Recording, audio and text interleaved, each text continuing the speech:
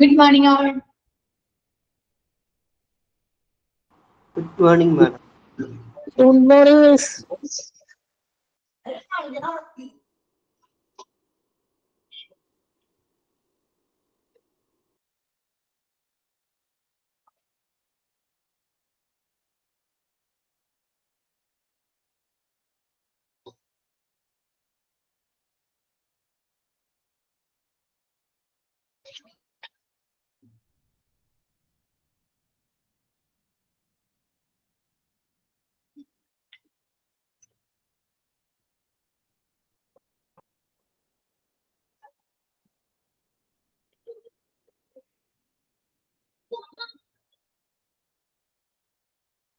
Pharmacy ആണല്ലേ എടുക്കുന്നത്. അമ്മ എല്ലാരും നോക്കിയിരുന്നോ കഴിഞ്ഞ ദിവസം മിസ് എടുത്ത ഭാഗം?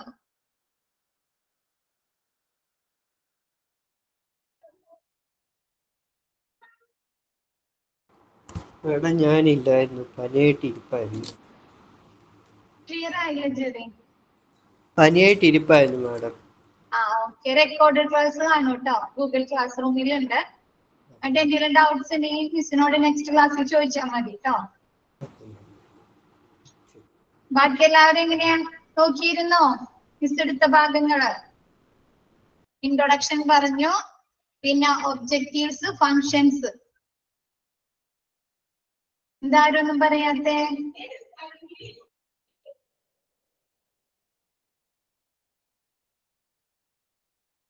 നോക്കിയിരുന്നോ? ഓക്കെ. ഡൗട്ട്സ് ഒന്നുമില്ലല്ലോ? ഡൗട്ട്സ് വല്ലതുണ്ടോ?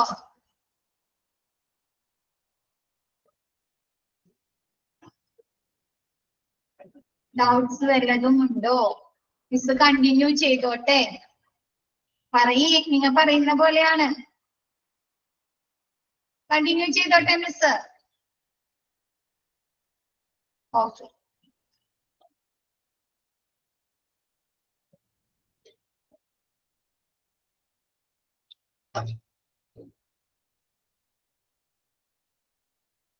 നമ്മ ഒബ്ജക്റ്റീവ്സ് ഓഫ് ഹോസ്പിറ്റൽ ഫാർമസി വരെയാണല്ലേ കന്യൂസ് എടുത്തത്. Next infrastructure. ഒരു ഹോസ്പിറ്റൽ ഫാർമസിയുടെ ആന്തരിക ഘടന അല്ലെങ്കിൽ അടിസ്ഥാന സൗകര്യങ്ങള് എന്തെല്ലാമാണ്? First, located in the first floor or in the ground floor. എന്താണ് ഒരു ഹോസ്പിറ്റലിലെ ഫാർമസി സ്ഥിതി ചെയ്യുന്നത്, ലൊക്കേറ്റ് ചെയ്യുന്നത് എവിടെയാണ്? ഒന്നില്ലെങ്കിൽ ഫസ്റ്റ് ഫ്ലോറിൽ അല്ലെങ്കിൽ ഗ്രൗണ്ട് ഫ്ലോറിലായിരിക്കും, താഴത്തെ നിലയില് ആയിരിക്കും. എവിടെയാണ് ഒരു ഹോസ്പിറ്റൽ ഫാർമസി സ്ഥിതി ചെയ്യുന്നത്? ഒന്നില്ലെങ്കിൽ ഫസ്റ്റ് ഫ്ലോറിൽ, അതല്ലെങ്കിൽ ഗ്രൗണ്ട് ഫ്ലോറിൽ. Next, OP pharmacy should have a grand appearance and must have enough space patients who should wait for medicines. എന്താണ് ഒരു OP pharmacy, out patient pharmacy? എങ്ങനെയായിരിക്കും? ഒരു ഗ്രാൻഡ് അപ്പിയറൻസിലായിരിക്കും അല്ലെ, എല്ലാവരെയും ആകർഷിക്കുന്ന രീതിയിൽ.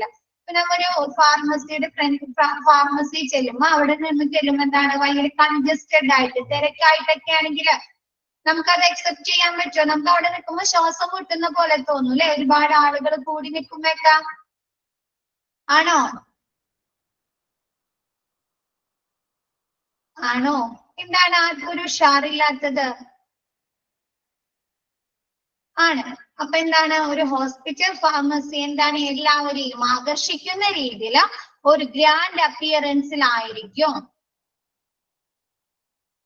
Next, and must have enough space patient who should wait for medicines. എന്താണ് ആളുകൾ വന്ന് വെയിറ്റ് ചെയ്യും അല്ലെ മെഡിസിന് മേടിക്കുന്നതിന് വേണ്ടിയിട്ട്. അപ്പൊ അതിന് വേണ്ട സ്പേസ്, സ്ഥലം, അവർക്ക് വെയിറ്റ് ചെയ്യുന്നതിനുള്ള സ്പേസ്, ഏരിയ അവിടെ ഉണ്ടായിരിക്കും. മരുന്നുകൾ വഴി ചിലപ്പോ എന്താണ് ടോക്കൺ നമ്പർ ആണെങ്കിൽ എന്താണ് ആ ടോക്കൺ നമ്പർ ആവുന്നവരെ നമ്മൾ അവിടെ വെയിറ്റ് ചെയ്യേണ്ടി വരും അല്ലെ ഫാർമസിയുടെ മുമ്പിൽ. അവർക്ക് ഇരിക്കാൻ വേണ്ട സ്പേസ് ഒക്കെ ഉണ്ടായിരിക്കും. OPD waiting room should give A professional look. OPDയുടെ waiting room, അതായത് നമ്മൾ വെയിറ്റ് ചെയ്യുന്ന ഏരിയാസ് എന്താണ് പ്രൊഫഷണൽ ലുക്ക് ആയിരിക്കും. There should be educative posters on health and hygiene and literature for reading. നിങ്ങൾ ഹോസ്പിറ്റൽ ഫാർമസിയുടെ അവിടെ വെയിറ്റ് ചെയ്തിട്ടുണ്ടോ? മരുന്നിന് വേണ്ടി വെയിറ്റ് ചെയ്തിട്ടുണ്ടാവും അല്ലെ? അപ്പൊ നമുക്ക് അവിടെ എന്താണ് നമുക്ക് വായിക്കുന്നതിനുള്ള ഹെൽത്ത് റിലേറ്റഡ് ആയിട്ടുള്ള മാഗസീനുകളും ഒക്കെ ഉണ്ടാവും അല്ലെ? പോസ്റ്റേഴ്സ്, മാഗസീനുകൾ, പിന്നെ എന്താണ് ന്യൂസ് പേപ്പർ ഒക്കെ ഉണ്ട്. എന്താണ് നമുക്ക് ടൈം സ്പെൻഡ് ചെയ്യുന്നതിനല്ലേ, എന്റർടൈൻമെന്റ് ഉണ്ട്. നമ്മൾ ചിലപ്പോ എന്താണ് മെഡിസിന് വേണ്ടി ഒരുപാട് നേരം അവിടെ വെയിറ്റ് ചെയ്യേണ്ടി വരും. അപ്പൊ നമുക്ക് ബോറടിക്കാതിരിക്കുന്നതിന് വേണ്ടിയിട്ട് ഹെൽത്ത് റിലേറ്റഡ് ആയിട്ടുള്ള പോസ്റ്റേഴ്സ്, പിന്നെന്താണ് ലിറ്ററേച്ചേഴ്സ്, മാഗസീനുകൾ, ന്യൂസ് പേപ്പേഴ്സ് ഒക്കെ അവിടെ ഉണ്ടായിരിക്കും. ക്ലിയർ ആയോ? Pharmacy should have a grand appearance and must enough space patients who should wait for medicine. എന്താണ് OP pharmacy, out patient pharmacy അല്ലെങ്കിൽ ഹോസ്പിറ്റലിലെ ഫാർമസി എന്താണ് ഒരു ഗ്രാൻഡ് അപ്പിയറൻസിലായിരിക്കും. എന്താണ് നല്ല വൃത്തിയിൽ ആരെയും ആകർഷിക്കുന്ന രീതിയിലൊക്കെ ആയിരിക്കും OP ഫാർമസി ഉണ്ടായിരിക്കുന്നത്. പിന്നെ എന്താണ് ആളുകൾക്ക്, പേഷ്യൻസിന് മരുന്നുകൾക്ക് വേണ്ടി വെയിറ്റ് ചെയ്യാനുള്ള, അവർക്ക് വെയിറ്റ് ചെയ്തിരിക്കാനുള്ള ഏരിയ, സ്ഥലം ഉണ്ടായിരിക്കും. പിന്നെ എന്താണ് OPD വെയിറ്റിംഗ് റൂം, മരുന്നിന് വേണ്ടി വെയിറ്റ് ചെയ്യുന്ന ഏരിയ. ഗ്രാൻഡ് പ്രൊഫഷണൽ ലുക്ക് ആയിരിക്കും, അവിടെ നമുക്ക് ഇരിക്കാനുള്ള സ്പേസ് ഉണ്ടാവും. പിന്നെ എന്താണ് നമുക്ക് എന്റർടൈൻമെന്റ് ചെയ്യുന്നതിന് വേണ്ടിയിട്ടുള്ള educative posters, magazine, health related ആയിട്ടുള്ള എഡ്യൂക്കേറ്റീവ് പോസ്റ്റേഴ്സ്, മാഗസീനുകള്, ന്യൂസ് പേപ്പേഴ്സ് ഒക്കെ ഉണ്ടായിരിക്കും. ക്ലിയർ ആയോ? ക്ലിയർ ആയോ? Okay. Suitable space must be given for regular manufacturing of stock solution, powders, ointments, etc. നമ്മൾ പറഞ്ഞു അല്ലെ, കഴിഞ്ഞ ദിവസം പറഞ്ഞു ചില ഹോസ്പിറ്റലുകളിലെ എന്താണ് അവിടെ തന്നെ മരുന്നുകൾ മാനുഫാക്ചർ ചെയ്യുന്നു പറഞ്ഞു അല്ലെ, മെഡിസിനുകൾ അവർ തന്നെ നിർമ്മിക്കുന്നു പറഞ്ഞു. അപ്പൊ അവിടെ എന്തുണ്ടായിരിക്കും? സ്റ്റോക്ക് സൊല്യൂഷൻ ഉണ്ടായിരിക്കും അല്ലെ. ഈ നമ്മുടെ ഹൈഡ്രോക്ലോറിക് ആസിഡ്, സോഡിയം ഹൈഡ്രോക്സൈഡ് ഒക്കെ എക്സാമ്പിൾ ആണ്, സ്റ്റോക്ക് സൊല്യൂഷന് എക്സാമ്പിൾ ആണ്. അപ്പൊ അങ്ങനെയുള്ള സ്റ്റോക്ക് സൊല്യൂഷൻസ് ഉണ്ടായിരിക്കും. പൗഡേഴ്സ് ഉണ്ടായിരിക്കും, ഈ മെഡിസിന് നിർമ്മിക്കുന്നതിന് ആവശ്യമായ പൗഡേഴ്സ് ഉണ്ടായിരിക്കും. പിന്നെ ഓയിന്റ്മെന്റുകളൊക്കെ ഉണ്ടായിരിക്കും. അപ്പൊ അതൊക്കെ എന്താണ്, അതൊക്കെ സൂക്ഷിക്കുന്നതിന് വേണ്ടിയിട്ട് സെപ്പറേറ്റ് സൂട്ടബിൾ ആയിട്ടുള്ള, അതിനാവശ്യമായിട്ടുള്ള സ്ഥലം ഉണ്ടായിരിക്കും. The manufacturing room should be near the pharmacy. Manufacturing room, മരുന്നുകള് നിർമ്മിക്കുന്ന റൂം എവിടെയായിരിക്കും? ഫാർമസിനോട് തൊട്ടടുത്ത് തന്നെയായിരിക്കും സ്ഥിതി ചെയ്യുന്നത്. എന്താണ് സ്റ്റോക്ക് സൊല്യൂഷൻസ്, പൗഡേഴ്സ്, ഓയിന്റ്മെന്റുകളൊക്കെ ഈ മാനുഫാക്ചറിംഗ് മരുന്നുകൾ നിർമ്മിക്കുന്നതിന് ആവശ്യമായ സ്റ്റോക്ക് സൊല്യൂഷനും പൗഡേഴ്സ്, പിന്നെ നമുക്ക് ആവശ്യമായ ഓയിന്റ്മെന്റുകളൊക്കെ സൂക്ഷിക്കുന്നതിന് വേണ്ട സ്പേസ്, അവിടെ ആവശ്യമായ സ്പേസ്, സെപ്പറേറ്റ് സ്പേസ് ഉണ്ടായിരിക്കും. കൂടാതെ നിർമ്മിക്കുന്നതിനുള്ള റൂം, മുറി എവിടെയായിരിക്കും? ആ ഫാർമസിനോട് തൊട്ടടുത്ത് തന്നെയായിരിക്കും സ്ഥിതി ചെയ്യുന്നത്. പിന്നെ ഓഫീസ് ഓഫ് ദ ചീഫ്, ഫാർമസിക്ക് ഒരു ചീഫ് ഉണ്ടായിരിക്കും അല്ലെ, ഒരു ഹെഡ് ഉണ്ടായിരിക്കും അല്ലെ, ചീഫ് ഫാർമസിസ്റ്റ് ഉണ്ടായിരിക്കും. അപ്പൊ ആ വ്യക്തിക്ക് വേണ്ട റൂം, ഓഫീസ് ഫാർമസിയിൽ ഉണ്ടായിരിക്കും, ഒരു separate area. Next packaging and labelling area. എന്താണ് മരുന്നുകൾ, ഇപ്പൊ കൊണ്ടുവന്ന മരുന്നുകൾ പാക്കേജ് ചെയ്യാനും ലേബൽ ചെയ്യാനുമുള്ള ഏരിയാസ് ഉണ്ടായിരിക്കും. കോൾഡ് സ്റ്റോറേജ് ഏരിയാസ്, എന്താണ് നമ്മ തണുപ്പിച്ച് സൂക്ഷിക്കേണ്ട മെഡിസിൻ, വാക്സിനേഷൻസ്, പിന്നെ ഇൻസുലിൻ, അതൊക്കെ എങ്ങനെയാണ് ഫ്രിഡ്ജിൽ സൂക്ഷിക്കേണ്ട മരുന്നുകളാണ് അല്ലെ, കോൾഡ് സ്റ്റോറേജില്. അപ്പൊ അങ്ങനെയുള്ള മരുന്നുകളൊക്കെ സൂക്ഷിക്കുന്നതിനാവശ്യമായ കോൾഡ് സ്റ്റോറേജ് ഏരിയ ഉണ്ടായിരിക്കും. റിസർച്ച് വിങ്, എന്താണ് നമ്മൾ പറഞ്ഞു മരുന്നുകൾ മാനുഫാക്ചർ ചെയ്യുന്നത് എങ്ങനെയാണ്, പല രീതിയിലുള്ള ഗവേഷണങ്ങൾ നടത്തിയിട്ടാണെന്ന് പറഞ്ഞല്ലേ. അങ്ങനെയുള്ള റിസർച്ച് വിങ്ങിന്റെ ഗവേഷണ വിഭാഗത്തിന് വേണ്ട ഒരു ഏരിയ ഉണ്ടായിരിക്കും. ഫാർമസി സ്റ്റോർ റൂം, എന്താണ് ഫാർമസിയിലേക്ക് ആവശ്യമായ ഡ്രഗ്സുകൾ, ഓയിൽ സാധനങ്ങൾ, എന്താണ് സിറപ്പുകൾ, അങ്ങനെയുള്ള സാധനങ്ങളൊക്കെ സൂക്ഷിക്കുന്നതിന് ആവശ്യമായ സ്റ്റോർ റൂം ഉണ്ടായിരിക്കും. ലൈബ്രറി ഉണ്ടായിരിക്കും, അവർക്ക് വേണ്ട അറിവുകൾ ലഭിക്കുന്നതിന് വേണ്ടി ബുക്സുകളൊക്കെ വേണം അല്ലെ, അതൊക്കെ ഇതാക്കുന്നതിന് വേണ്ടിയിട്ട് ലൈബ്രറി ഉണ്ടായിരിക്കും. Radio isotope storage and dispensing area, എന്താണ് റേഡിയോ ഐസോട്ടോപ്പുകൾ സ്റ്റോർ ചെയ്യാനും സൂക്ഷിക്കാനും പിന്നെ അത് വിതരണം ചെയ്യാനുമുള്ള ഒരു ഏരിയ ഉണ്ടായിരിക്കും. An unsteady form of a chemical element that releases radiations, it breaks down and becomes more stable. എന്താണ് അൺസ്റ്റഡി ആയിട്ടുള്ള, സ്ഥിരതയില്ലാത്ത മൂലകങ്ങള് എന്ത് പറ്റും? ചിലപ്പോ അത് വിഘടിച്ചും കാണിട്ട് അത് സ്ഥിരത കൈവരിക്കാൻ സാധ്യതയുണ്ട്.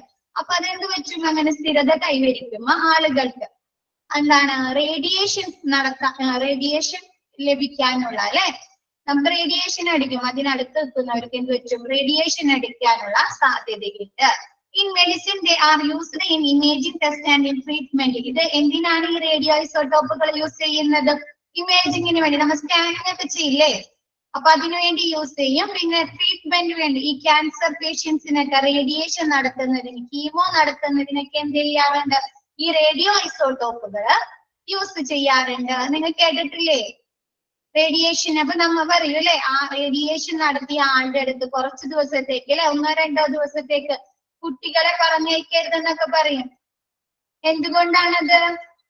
ചിലപ്പോ അവരുടെ ശരീരത്തിൽ നിന്ന് ഈ കുഞ്ഞുങ്ങൾക്ക് റേഡിയേഷൻ നടത്താം അല്ലെ, അവരുടെ ശരീരത്തിൽ കുറച്ച് സമയം അതിന്റെ ഒരു പർട്ടിക്കുലർ ടൈം ഉണ്ട്, അതുവരെയും അവരുടെ ശരീരത്തിൽ അതിന്റെ എഫക്റ്റ് ഉണ്ടാവും. അപ്പൊ അതുകൊണ്ടാണ് കുഞ്ഞുങ്ങളെ അവരുടെ അടുത്ത് വിടരുതെന്നൊക്കെ പറയുന്നത്. All radioactive isotopes should be stored in a secure or when they are not in use. എന്താണ് ഇവ സെപ്പറേറ്റ് ആയിട്ട് റേഡിയോ ആക്റ്റീവ് ഐസോട്ടോപ്പുകൾ സെക്യൂർഡ് ആയിട്ട് സുരക്ഷിതമായിട്ട് സൂക്ഷിക്കണം. എപ്പോഴാണ് അവ യൂസ് ചെയ്യുന്നില്ലെങ്കിൽ, ആ റേഡിയോ ഐസോട്ടോപ്പുകൾ നമ്മ യൂസ് ചെയ്യുന്നില്ലെങ്കിൽ അതെന്താണ് സെക്യൂർഡ് ആയിട്ട് സുരക്ഷിതമായിട്ട് സൂക്ഷിക്കണം. If they are stored in laboratory the lab must be locked when they are not used. എന്താണ് ഈ റേഡിയോ ഐസോട്ടോപ്പുകൾ നമ്മൾ ലബോറട്ടറിയിലാണ് സൂക്ഷിക്കുന്നതെങ്കിൽ അതെന്താണ് നമ്മൾ യൂസ് ചെയ്യുന്നില്ല, ഉപയോഗിക്കുന്നില്ലെങ്കിൽ ആ ലബോറട്ടറി എന്ത് ചെയ്യുക? ലോക്ക് ചെയ്ത് സൂക്ഷിക്കുക, പൂട്ടി സൂക്ഷിക്കുക.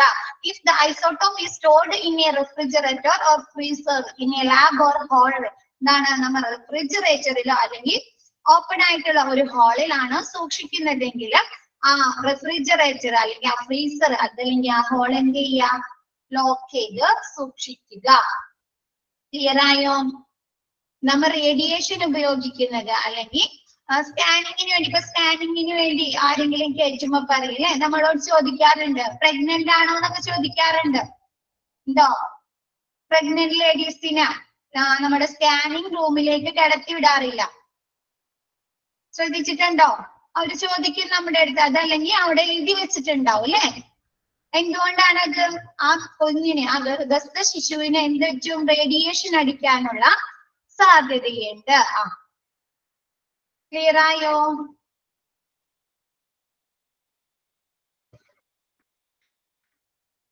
റേഡിയോ ആക്റ്റീവ് ഐസോട്ടോപ്പിന് ഒരു എക്സാമ്പിൾ ആണ് കാർബൺ-40. കാർബണിന്റെ ഒരു ഐസോട്ടോപ്പാണ് കാർബൺ-40. ഓക്കെ അല്ലേ? OP ഫാർമസി, ഇതിന് ക്വസ്റ്റ്യൻ ഒക്കെ വരാട്ടാ. OP ഫാർമസി എവിടെയാണ് ലൊക്കേറ്റ് ചെയ്തിരിക്കുന്നത്? ഒരു ഹോസ്പിറ്റലിലെ ഏത് ഡിപ്പാർട്ട്മെന്റ് ആണ് ഗ്രാൻഡ് അപ്പിയറൻസിലുള്ളത്? എങ്ങനെയുള്ള? Okay, OP pharmacy should have a grand appearance and must have enough space patients who should wait for medicine. എന്താണ് ഒരു OP ഫാർമസി ഗ്രാൻഡ് അപ്പിയറൻസിലായിരിക്കണം. എന്താണ് അവിടെ വരുന്ന ആളുകളെ അട്രാക്ട് ചെയ്യുന്ന രീതിയിൽ. ഇപ്പൊ ഒരു നമ്മ ഫാർമസിയിലേക്ക് ചെല്ലുമ്പോൾ അവിടെ ഭയങ്കര തിരക്കും, ഒട്ടും സ്പേസ് ഒന്നുമില്ല, ഭയങ്കര കൺജസ്റ്റഡ് ആണെങ്കിൽ നമുക്കത് അക്സെപ്റ്റ് ചെയ്യാൻ പറ്റുമോ? നമ്മ എന്ത് പറയാം, പുറത്തുനിന്ന് വാങ്ങിക്കോളാന്ന് പറയില്ല. ഒരുപാട് നേരം അവിടെ വെയിറ്റ് ചെയ്യുമ്പോ നമുക്ക് എന്താണ് ഇരിക്കുന്നതിനുള്ള സ്പേസ് ഇല്ല. പിന്നെ എന്താണ് ചൂട്, ഭയങ്കര ചൂടാണ്, ആളുകൾ കൂടുന്ന എന്ത് വെച്ചു ചൂട് കൂടല്ലേ. അപ്പൊ അങ്ങനെയൊക്കെ വന്നാൽ എന്ത് വെച്ചും നമുക്ക് അവിടെ ഇരിക്കാനൊന്നും തോന്നില്ല അല്ലെ. അപ്പൊ അതൊന്നും ഇല്ലാണ്ട് ഒരു OP ഫാർമസി ഒരു ഗ്രാൻഡ് അപ്പിയറൻസിൽ ആളുകളെ അവിടെ വരുന്ന പേഷ്യൻസിനെ ആകർഷിക്കുന്ന രീതിയിലായിരിക്കണം. അവിടെ വരുന്ന ആളുകൾക്ക് വെയിറ്റ് ചെയ്യുന്നതിനല്ല, മരുന്നിന് വേണ്ടി വെയിറ്റ് ചെയ്തിരിക്കാനുള്ള സ്ഥലം ഉണ്ടായിരിക്കണം. പിന്നെ എന്താണ് വെയിറ്റിംഗ് റൂം എന്ന് പറയുന്നത് ഒരു പ്രൊഫഷണൽ ലുക്ക് ആയിരിക്കണം. അവിടെ എന്ത് വേണം? അവിടെ വെയിറ്റ് ചെയ്യുന്ന പേഷ്യൻസിനായിക്കോട്ടെ റിലേറ്റീവ്സിനായിക്കോട്ടെ വായിക്കുന്നതിന് വേണ്ടിയിട്ട്, അവിടെ സമയം കളയുന്നതിന് വേണ്ടിയിട്ട് അല്ലെ.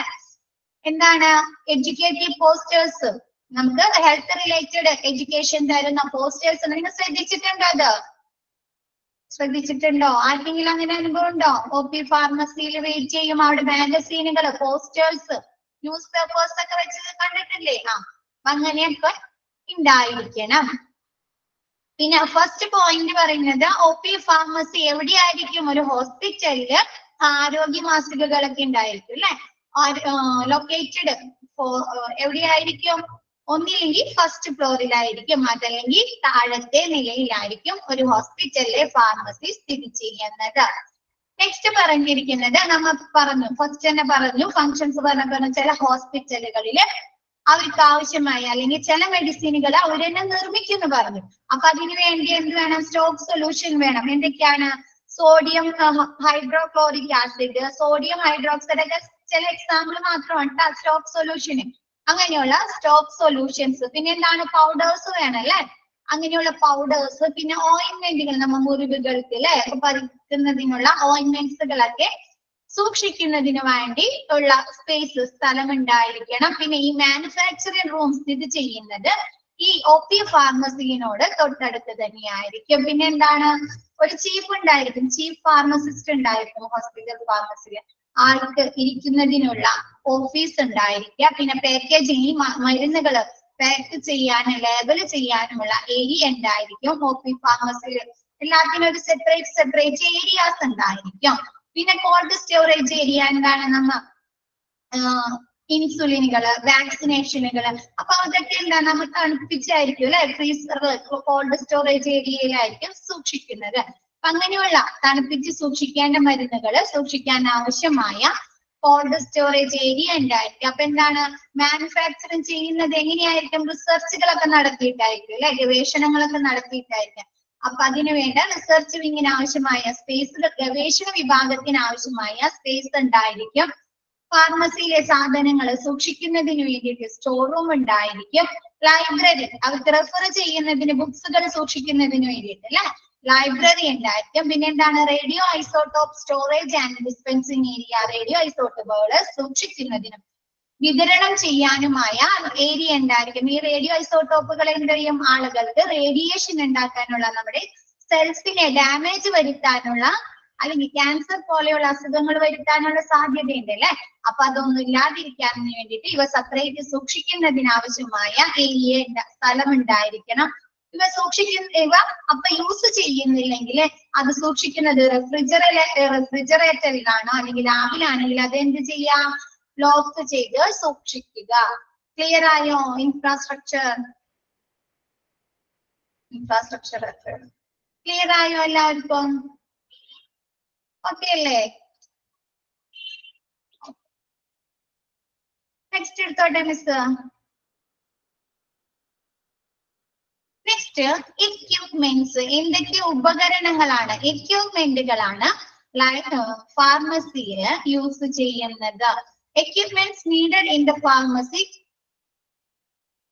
എക്സാമ്പിൾ കാർബൺ 14, കാർബണിന്റെ മൂലകമായ കാർബൺ 14 ഒരു റേഡിയോ ആക്റ്റീവ് ഐസോട്ടോപ്പിന് എക്സാമ്പിൾ ആണ്.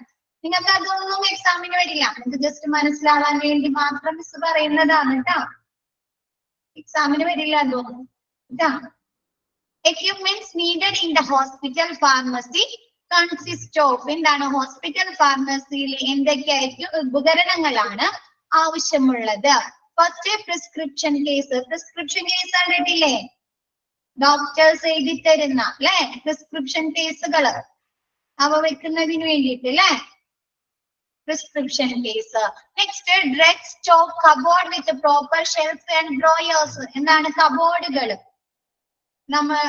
ഷെൽഫുകളും ഡ്രോയർ, നമ്മുടെ വലിപ്പുകളൊക്കെ ഉള്ള കബോർഡുകൾ ഉണ്ടായിരിക്കും. എന്തിനു വേണ്ടിയിട്ട്? ഡ്രഗുകൾ, മരുന്നുകള് സ്റ്റോക്ക് ചെയ്യുന്നതിന് വേണ്ടിയിട്ട്, സംഭരിക്കുന്നതിന് വേണ്ടിയിട്ടുള്ള ഷെൽഫുകളൊക്കെ ഉള്ള കബോർഡുകൾ ഉണ്ടായിരിക്കും. സെക്ഷണൽ ഡ്രോയേഴ്സ് ക്യാബിനറ്റ് വിത്ത് കബോർഡ് ബേസുകൾ. എന്താണ് സെക്ഷണൽ ഡ്രോയേഴ്സ്? നിങ്ങൾ കണ്ടിട്ടുണ്ടോ? ഇങ്ങനെ തട്ടുള്ള കണ്ടിട്ടില്ലേ?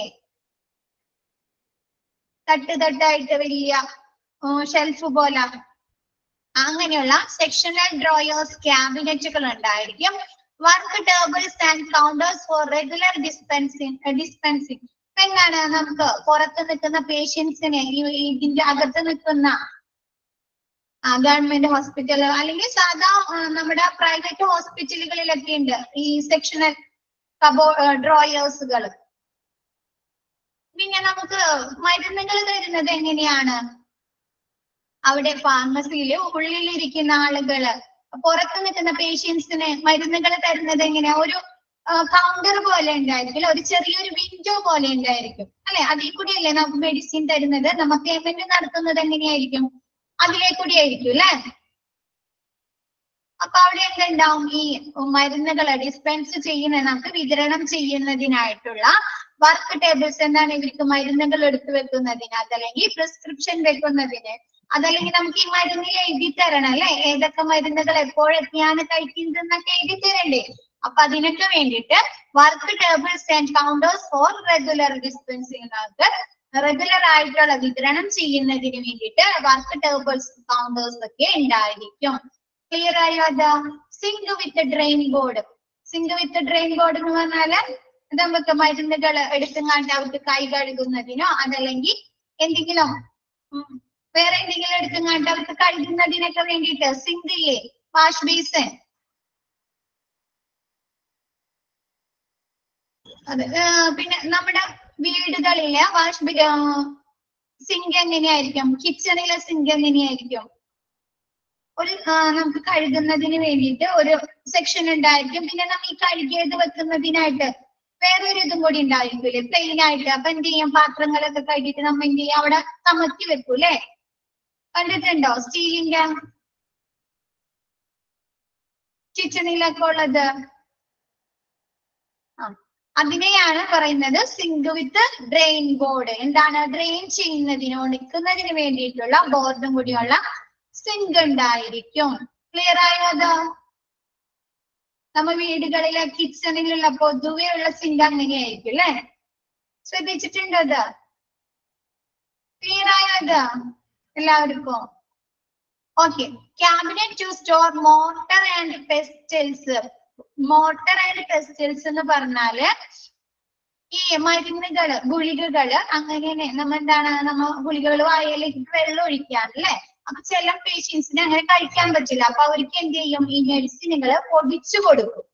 അപ്പൊ അതിനു വേണ്ടിയിട്ടുള്ള മോർട്ടർ ആൻഡ് പെസ്റ്റൽസ് നമ്മ ഈ കിച്ചണില് എന്താണ്, കിച്ചണിൽ ഉള്ളിയൊക്കെ ചതക്കാൻ ഉപയോഗിക്കില്ലേ?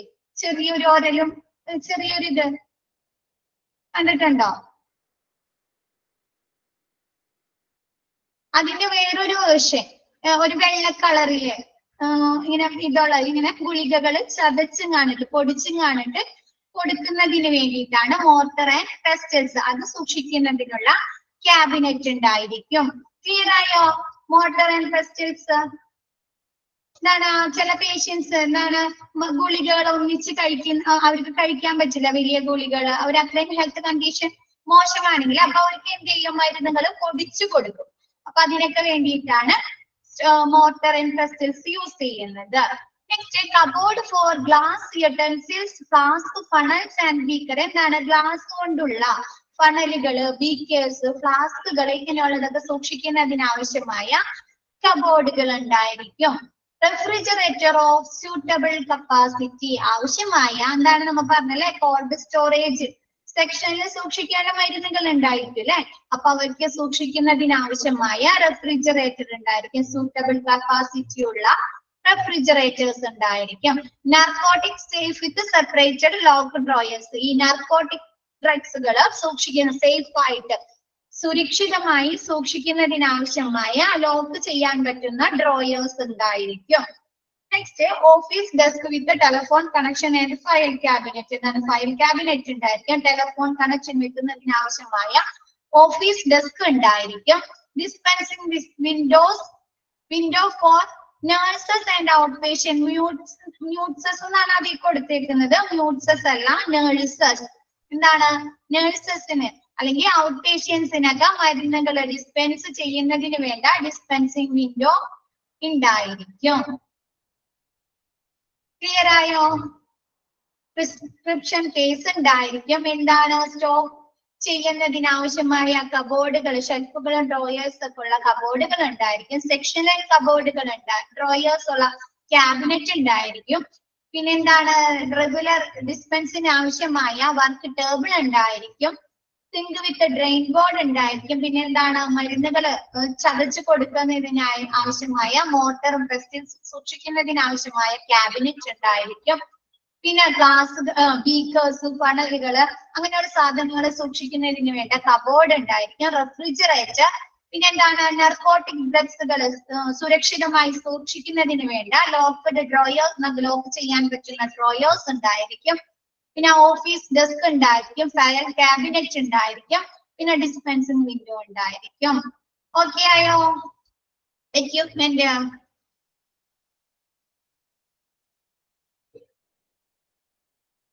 നെക്സ്റ്റ് എടുത്തിട്ട് നെക്സ്റ്റ് സ്റ്റാഫിംഗ്. ഹോസ്പിറ്റൽ ഫാർമസിയിലുള്ള സ്റ്റാഫുകൾ ആരൊക്കെയാണ്, വർക്ക് ചെയ്യുന്നത് ആരൊക്കെയാണ്?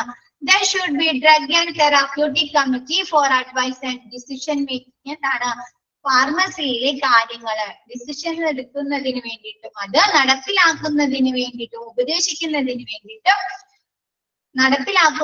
വേണ്ടിയിട്ടും ആരുണ്ടായിരിക്കും? ഡ്രഗ് ആൻഡ് തെറാപ്യൂട്ടിക് കമ്മിറ്റി ഉണ്ടായിരിക്കും.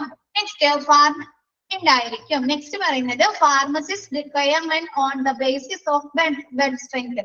ഒരു ഹോസ്പിറ്റൽ ഫാർമസിയിൽ എത്ര ഫാർമസിസ്റ്റുകൾ വേണം എന്ന് തീരുമാനിക്കുന്നത് ആ ഹോസ്പിറ്റലിലെ ബെഡ് സ്ട്രെങ്ത്തിന്റെ അടിസ്ഥാനം, എത്ര കിടക്കകളുണ്ട് എന്നതിന്റെ അടിസ്ഥാനത്തിലാണ്. നോക്കിയേ എങ്ങനെയാണ് നോക്കിയേ, അപ് ടു 50 ബെഡ്സ്, ഒരു 50 ബെഡ് വരെ അവിടെ ഉള്ളെങ്കിൽ എത്ര ഫാർമസിസ്റ്റ് മതി അവിടെ ആ ഹോസ്പിറ്റലില്? 3 ഫാർമസിസ്റ്റ് മതി. അപ് ടു 100 ബെഡ്സ് എത്ര ഫാർമസിസ്റ്റ് ആവശ്യമുണ്ട് ഹോസ്പിറ്റലില്? 5 pharmacist. Up to 200 beds 8 pharmacist. Up to 300 beds 10 pharmacist. Up to 500 beds 15 pharmacist വേണം. ക്ലിയർ ആയോ? ഇതൊക്കെ ക്വസ്റ്റ്യൻ വരുന്നതാണ് കേട്ടോ. അപ് ടു 200 ബെഡ്സ് വരെ ഉണ്ടെങ്കിൽ അവിടെ എത്ര ഫാർമസിസ്റ്റുകളുടെ ആവശ്യമുണ്ട് എന്നൊക്കെ ക്വസ്റ്റ്യൻ വരാം. ഇതൊക്കെ ഇമ്പോർട്ടന്റ് ആണ് കേട്ടോ. നിങ്ങൾ ഇപ്പൊ തന്നെ അടയാളപ്പെടുത്തിക്കോളൂ.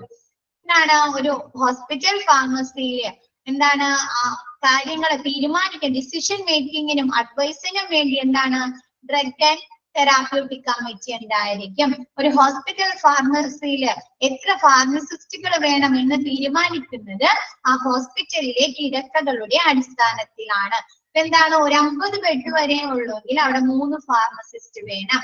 ഒരു 100 ബെഡ് വരെ ആണെങ്കിൽ 5, 200 ആണെങ്കിൽ 8. ആ ഫാർമസിസ്റ്റിന്റെ എണ്ണം എത്രയാവും? 8 ആവും. അപ് ടു 300 ബെഡ്സ് ആണെങ്കിൽ 10 ഫാർമസിസ്റ്റ്. അപ് ടു 500 ബെഡ്സ് ആവുമ്പോൾ എത്ര ഫാർമസിസ്റ്റ് ആയി? 50 ഫാർമസിസ്റ്റ്. ഓക്കെ അല്ലേ? ഓക്കെ അല്ലേ?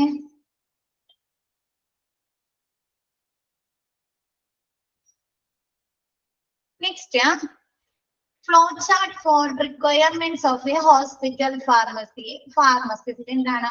ഒരു ഹോസ്പിറ്റൽ ഫാർമസിയിലെ ഫാർമസിസ്റ്റുകളുടെ ഡ്യൂട്ടീസും അവർ എത്ര പേരുണ്ടാവും എന്നതിനെയൊക്കെ കുറിച്ച് സൂചിപ്പിക്കുന്ന ഫ്ലോ ചാർട്ട് ആണ് അടുത്തത്. ഫസ്റ്റ് എന്താണ്? ഹെഡ് ഓഫ് ദ ഫാർമസിസ്റ്റ് ആരാണ്? ഡയറക്ടർ. ആരാണ് head of the pharmacist? Director. ഡയറക്ടറുടെ അണ്ടറിൽ വരുന്നത് സൂപ്രണ്ടന്റ് ഓഫ് ഫാർമസ്യൂട്ടിക്കൽ സർവീസസ്. എന്താണ്? ഫാർമസ്യൂട്ടിക്കൽ സർവീസിന്റെ സൂപ്രണ്ട് ആയിരിക്കും. അതാരായിരിക്കും? ഒരു ചീഫ് ഫാർമസിസ്റ്റ് ആയിരിക്കും. ആരായിരിക്കും അത്? ഒരു ചീഫ് ഫാർമസിസ്റ്റ് ആയിരിക്കും. അവരെ ക്വാളിഫിക്കേഷൻ എന്താണ്? എംഫാം ആയിരിക്കും. ഓക്കെ അല്ലേ? ഈ ചീഫ് ഫാർമസിസ്റ്റിന്റെ അടിയില് നാല് സെക്ഷൻ ആണുള്ളത്. First pharmacist. അവരെന്തിനു വേണ്ടിയിട്ടാണ്? ഡ്രഗ് ഡിസ്ട്രിബ്യൂഷൻ ചെയ്യുന്നതിന് വേണ്ടിയിട്ടാണ്, മരുന്നുകള് വിതരണം ചെയ്യുന്നതിന് വേണ്ടിയിട്ട്. അവരെ ക്വാളിഫിക്കേഷൻ ബി-ഫാം. നെക്സ്റ്റ് വരുന്നത് ഫാർമസിസ്റ്റ്. അവരെന്തിനു വേണ്ടിയിട്ടാ? അവരും ബി-ഫാം ഒക്കെ ആയിരിക്കും. അവരെവിടെയാണ്? മെഡിക്കൽ സ്റ്റോറിൽ അല്ലെ? എന്താണ്? മരുന്നുകള് എടുത്തു കൊടുക്കുന്നതിനൊക്കെ വേണ്ടിയിട്ട് medical സ്റ്റോറിലായിരിക്കും.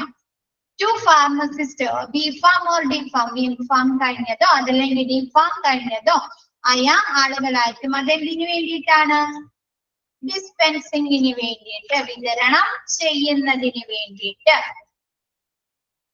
Next post graduate pharmacist. നമ്മൾ പറഞ്ഞു അല്ലെ, ക്വാളിറ്റി കൺട്രോൾ ചെയ്തിട്ടുണ്ട്. എന്താണ്? ഓരോ ഹോസ്പിറ്റലിലും മാനുഫാക്ചർ ചെയ്യുന്നതും നിർമ്മിക്കുന്നതും അവര് വാങ്ങുന്നതുമായ മെഡിസിനുകൾ എന്ത് ചെയ്യണം എന്ന് പറഞ്ഞിട്ടുണ്ട്? ക്വാളിറ്റി ടെസ്റ്റ് ചെയ്യണം അല്ലെ, ഗുണനിലവാരമുള്ളതാണോ എന്ന് പരിശോധിക്കണം എന്ന് പറഞ്ഞിട്ടുണ്ട്. അപ്പൊ അതിനു വേണ്ടിയിട്ട് ഒരു പോസ്റ്റ് ഗ്രാജുവേറ്റ് ഫാർമസിസ്റ്റ് ഉണ്ടായിരിക്കും.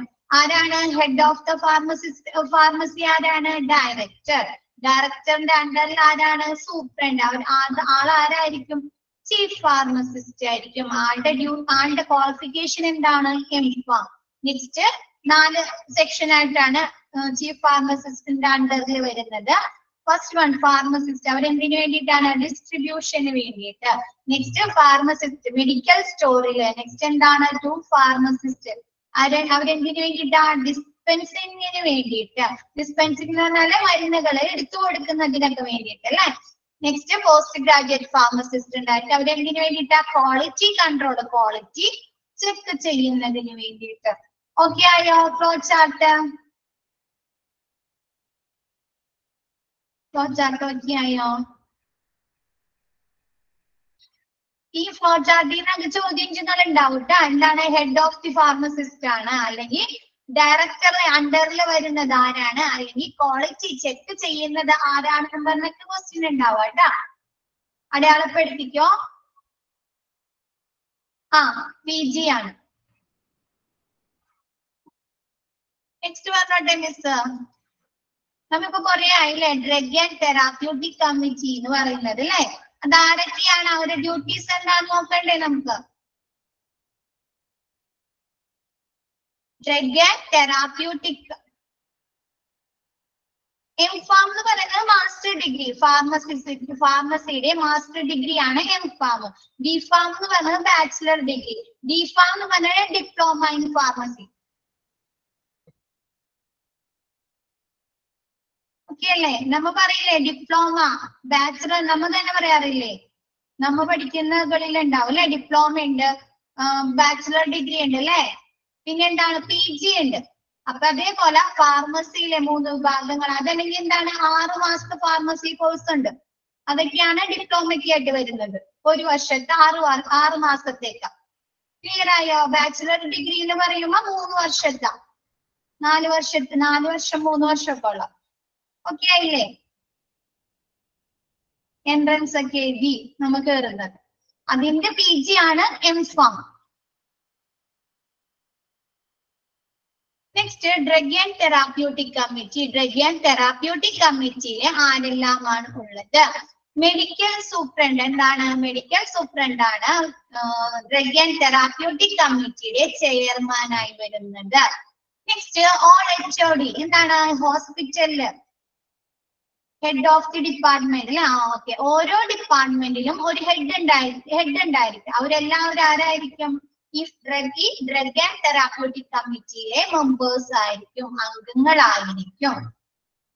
Next nursing superintendent. ആരാണ്? നഴ്സിംഗ് സൂപ്രണ്ട് ഈ ഡ്രഗ് ആൻഡ് തെറാപ്യൂട്ടിക് കമ്മിറ്റിയിലെ ഒരു അംഗമായിരിക്കും. ചീഫ് ഫാർമസിസ്റ്റ് ആയിരിക്കും മെമ്പർ സെക്രട്ടറി ആയിട്ട് അല്ലെ. നമ്മൾ എന്താണ്? ഓരോ കമ്മിറ്റികൾ ഉണ്ടായിരിക്കും. അവിടെ ആരുണ്ടാവും? ചെയർമാൻ ഉണ്ടാവും, വൈസ് ചെയർമാൻ ഉണ്ടാവും, സെക്രട്ടറി ഉണ്ടാവും അല്ലെ. ഉണ്ടാവോ? ഉണ്ടാവില്ലേ? ഒരു കമ്മിറ്റി രൂപീകരിക്കും, അങ്ങനെയല്ലേ?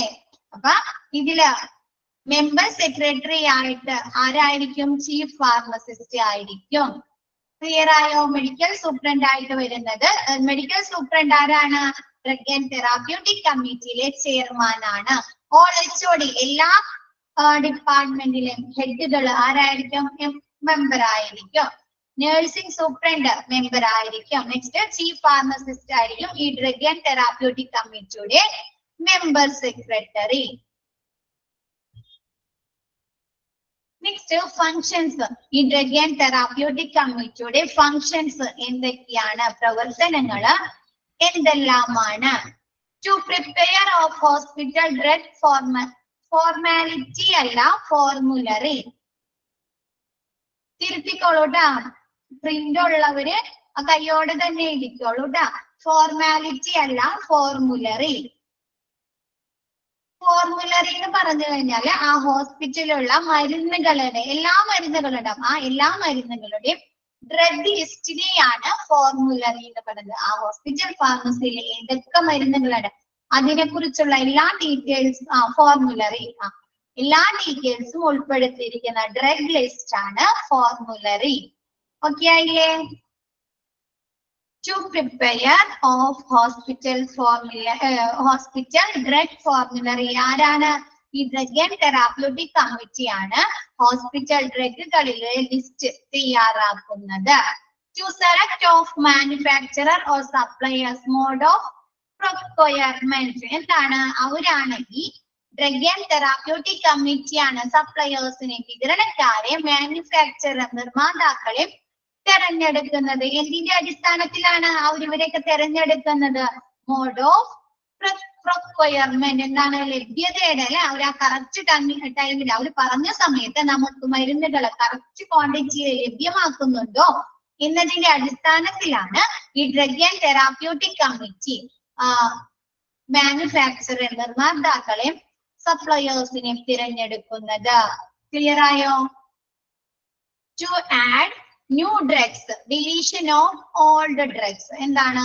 ഈ ഡ്രഗ് ഫോർമുലറിന്ന്, ഈ ഡ്രഗ് ലിസ്റ്റിന്ന് പുതിയ ഡ്രഗുകൾ ആഡ് ചെയ്യുക.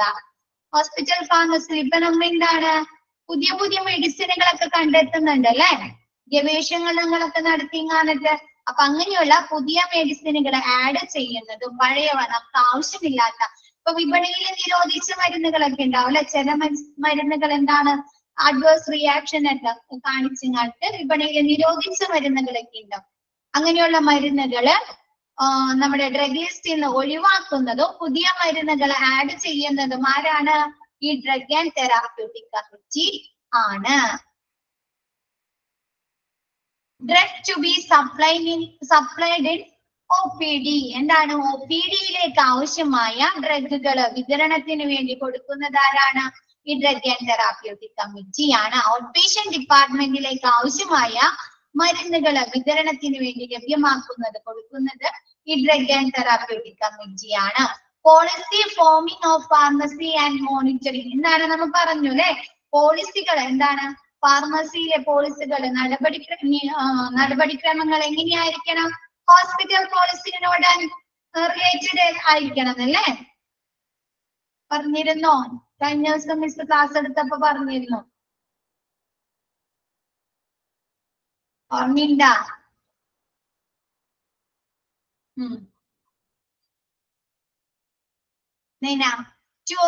Objectives to design, organize and fulfill pharmacy policy procedures in keeping with the established policies of hospital. എന്താണ്? ഹോസ്പിറ്റലിന്റെ സ്ഥാപിത നിയമങ്ങൾക്ക് അനുസൃതമായിട്ട് വേണം ഹോസ്പിറ്റൽ ഫാർമസിയിലെ നിയമങ്ങൾ രൂപരേഖ ചെയ്യാനും ഓർഗനൈസ് ചെയ്യാനും വേണ്ടിയിട്ട് അല്ലെ. അപ്പൊ ഇങ്ങനെയുള്ള പോളിസികൾ ആരാണ് നിർമ്മിക്കുന്നത്, ഫോം ചെയ്യുന്നത് ആരാണ്? ഈ ഡ്രഗ് ആൻഡ് തെറാപ്യൂട്ടിക് കമ്മിറ്റിയാണ്. ക്ലിയർ ആയത്? ക്ലിയർ ആയോ? എന്താ ആർക്കും ഒരു ഉഷാറില്ലാത്ത? എന്തോ ചെയ്യും? Next, budget demand for pharmacy. എന്താണ്? ഫാർമസിയിലേക്ക് ബഡ്ജറ്റ് ഉണ്ടായിരിക്കും അല്ലെ, നമ്മ എന്തൊരു ബില്ല് പാസ്സാണ് നമ്മ ബഡ്ജറ്റ് ഉണ്ടായിരിക്കും. അപ്പൊ എന്തിനു വേണ്ടിയിട്ടാ ഫാർമസിയിലെ ബഡ്ജറ്റ്? എന്തിനു വേണ്ടിയിട്ടാ ഫാർമസിയിലെ ബഡ്ജറ്റ്? എന്തിനു വേണ്ടിയിട്ടാ? മരുന്നുകൾ വാങ്ങിക്കുന്നതിന് വേണ്ടിയിട്ട് അല്ലെ. അവർക്ക് എന്താണ്? ഹോസ്പിറ്റലിലേക്ക് ആവശ്യമായ മരുന്നുകൾ വാങ്ങണം. പിന്നെ എന്താണ്? അവിടെയുള്ള സ്റ്റാഫുകൾക്ക് സാലറി കൊടുക്കണ്ടേ? പിന്നെന്താണ്? എക്യുപ്മെന്റ്സുകൾ, പുതിയ എക്യുപ്മെന്റ്സുകൾ എന്തെങ്കിലും വേണമെങ്കിൽ എന്താണ് എക്യുപ്മെന്റ്സ് വേണമെങ്കിൽ അത് വാങ്ങിക്കണം. പിന്നെ എന്താണ്? മാനുഫാക്ചറിങ് ഉണ്ടെങ്കിൽ റിസർച്ചുകൾ നടത്തുന്നതിന് വേണ്ടിയിട്ട് ഇവർക്ക് പൈസ ആവശ്യമാണ്. മരുന്നുകൾ നിർമ്മിക്കുന്നതിന് വേണ്ടിയിട്ട് ഇവർക്ക് പൈസ ആവശ്യമാണ് അല്ലെ. അങ്ങനെയുള്ള ബഡ്ജറ്റുകൾ ഡിമാൻഡ് ചെയ്യുന്നത് ഈ ഹോസ്പിറ്റൽ ഫാർമസിയിലേക്ക് ആവശ്യമായ മെയിൻ്റെനൻസ് ഉണ്ടെങ്കിൽ അതിന് വേണം പൈസ. ഹോസ്പിറ്റൽ ഫാർമസിയിലേക്ക് ആവശ്യമായ ബഡ്ജറ്റ് ഡിമാൻഡ് ചെയ്യുന്നത് കൊടുക്കുന്നത് ഈ ഡ്രഗ് ആൻഡ് തെറാപ്യൂട്ടിക് കമ്മിറ്റിയാണ്. Next, to develop drug information system. എന്താണ്? ഇൻഫർമേഷൻ സിസ്റ്റം, ഡ്രഗുകളെ കുറിച്ചുള്ള വിവരങ്ങൾ ഡെവലപ്പ് ചെയ്യുന്നത് ഈ ഡ്രഗ് ആൻഡ് തെറാപ്യൂട്ടിക് കമ്മിറ്റിയാണ്. ഇപ്പൊ നമ്മ പറഞ്ഞു എന്താണ്? ഒരു മരുന്ന് എടുത്തു കഴിഞ്ഞാൽ ആ മരുന്നിന്റെ യൂസ് എന്താണ്, എന്ത് അസുഖത്തിന് വേണ്ടിയാണ് ആ മരുന്ന് യൂസ് ചെയ്യുന്നത്, അത് എത്ര ഡോസിൽ ഉപയോഗിക്കണം, അതിന് എന്തെങ്കിലും അഡ്വേഴ്സ് റിയാക്ഷൻ ഉണ്ടോന്നല്ലേ, നമ്മ കഴിച്ചു കഴിഞ്ഞാൽ നമുക്ക് അതുകൊണ്ട് എന്തെങ്കിലും സൈഡ് എഫക്ട് ഉണ്ടോ എന്നൊക്കെയുള്ള ഇൻഫർമേഷൻസ് ഉണ്ട് അല്ലെ. അങ്ങനെയുള്ള ഇൻഫർമേഷൻസ്, ഡ്രഗുകളെ കുറിച്ചുള്ള, മരുന്നുകളെ കുറിച്ചുള്ള വിവരങ്ങൾ ഡെവലപ്പ് ചെയ്യുന്നത് ആരാണ്? ഈ ഡ്രഗ് ആൻഡ് തെറാപ്യൂട്ടിക് കമ്മിറ്റിയാണ്. To check of pharmacy records and drug quality. എന്താണ് ഫാർമസിയിലെ റെക്കോർഡ്സുകൾ? ഇപ്പൊ എന്താണ് ഫാർമസിയിലെ പല രീതിയിലുള്ള റെക്കോർഡ്സുകൾ ഉണ്ടായിരിക്കും. ഇപ്പൊ മിസ് പറഞ്ഞില്ലേ, ഫോർമുലറി പറഞ്ഞില്ലേ, ഡ്രഗ് ലിസ്റ്റ് ഉണ്ടായിരിക്കും, പിന്നെ സ്റ്റോക്ക് ലെഡ്ജർ ഉണ്ടായിരിക്കും അല്ലെ, ഉണ്ടായിരിക്കോ? അവിടെ എന്തൊക്കെ സ്റ്റോക്കുകൾ ഉണ്ടെന്ന് സൂക്ഷിക്കുന്ന സ്റ്റോക്ക് ലെഡ്ജർ ഉണ്ടായിരിക്കും. പിന്നെ എന്താണ് ബഡ്ജറ്റ് ഉണ്ടായിരിക്കും അല്ലെ, ഓരോ ദിവസം ഒരു വർഷം അല്ലെങ്കിൽ ഒരു മാസം അവർക്ക് എത്ര ചിലവായി എന്ന് കാണിക്കുന്ന എക്സ്പെൻസ് റെക്കോർഡുകൾ ഉണ്ടായിരിക്കും അല്ലെ, ഉണ്ടായിരിക്കും. പിന്നെ അതേപോലെ ഇപ്പൊ പറഞ്ഞ പോലെ അഡ്വേഴ്സ് റിയാക്ഷനിൽ എന്തെങ്കിലും മരുന്നുകൾക്ക് അഡ്വേഴ്സ് റിയാക്ഷൻ ഉണ്ടെങ്കിൽ, എന്തെങ്കിലും റിയാക്ഷൻ ഉണ്ടെങ്കിൽ അതിനെ കുറിച്ച് സൂചിപ്പിക്കുന്ന റെക്കോർഡുകൾ ഉണ്ടായിരിക്കും. പിന്നെ നമ്മ എക്സ്പയറി ഡേറ്റ് ഉണ്ട് അല്ലെ, ശ്രദ്ധിച്ചിട്ടുണ്ടോ? നമ്മ ഓരോ മരുന്ന് മെഡിസിന് മേടിക്കുമ്പോ അതിന്റെ ബാക്കിൽ ഇപ്പൊ വിപണിയിൽ നമ്മ പൊതുവെ മാർക്കറ്റിൽ എന്ത് സാധനം മേടിച്ചാലും എന്തുണ്ടാവും? മാനുഫാക്ചറിംഗ് ഡേറ്റ് ഉണ്ടാവും, എക്സ്പയറി ഡേറ്റ് ഉണ്ടായിരിക്കും അല്ലെ. അപ്പൊ അതേപോലെ മരുന്നുകൾക്കുണ്ട് എക്സ്പയറി ഡേറ്റ്. അപ്പൊ ഈ എക്സ്പയറി ഡേറ്റുകളൊക്കെ എഴുതുന്നതിന് വേണ്ടിയിട്ട് എക്സ്പയറി റെക്കോർഡ്സുകളൊക്കെ ഉണ്ട്. അപ്പൊ ഇങ്ങനെയുള്ള ഫാർമസിയിലെ ഈച്ച് ആൻഡ് എവറി വൺ റെക്കോർഡുകൾ ചെക്ക് ചെയ്യുന്നതും ക്വാളിറ്റി എല്ലാ മെഡിസിനുകളും മാനുഫാക്ചർ ആയിക്കോട്ടെ, ഇവര് സപ്ലയേഴ്സിന്റെ അടുത്ത് നിന്ന് വാങ്ങിച്ച മെഡിസിനുകളായിക്കോട്ടെ, എല്ലാ മെഡിസിനുകളും ക്വാളിറ്റി ചെക്ക് ചെയ്യുന്നത് പരിശോധിക്കുന്നത് ആരാണ്? ഈ ഡ്രഗ് ആൻഡ് തെറാപ്യൂട്ടിക് കമ്മിറ്റിയാണ്. ക്ലിയർ ആയോ? ഫങ്ഷൻസ് ഇനിയുണ്ട്, നെക്സ്റ്റ് കൂടി ഉണ്ട്. To maintain of drug standard and quality control. എന്താണ്? ഓരോ മരുന്നുകൾക്കും ഓരോ സ്റ്റാൻഡേർഡ് ഉണ്ട് അല്ലെ, ആ സ്റ്റാൻഡേർഡിൽ കുറയാൻ പാടില്ല. ഇപ്പൊ നമ്മ പറയും നല്ല സ്റ്റാൻഡേർഡിൽ പോണെന്ന് പറയും അല്ലെ, പുറത്തേക്ക് പോകുമ്പോ പറയും നല്ല ലുക്കിൽ പോണെന്ന് പറയും അല്ലെ. അതേപോലെ മരുന്നുകൾ എന്തുണ്ട്? നല്ല സ്റ്റാൻഡേർഡ് ഉണ്ട്. എന്താണ് മരുന്നുകളുടെ സ്റ്റാൻഡേർഡ് എന്ന് പറഞ്ഞാൽ? എന്താണ്? ഗുണനിലവാരം അല്ലേ?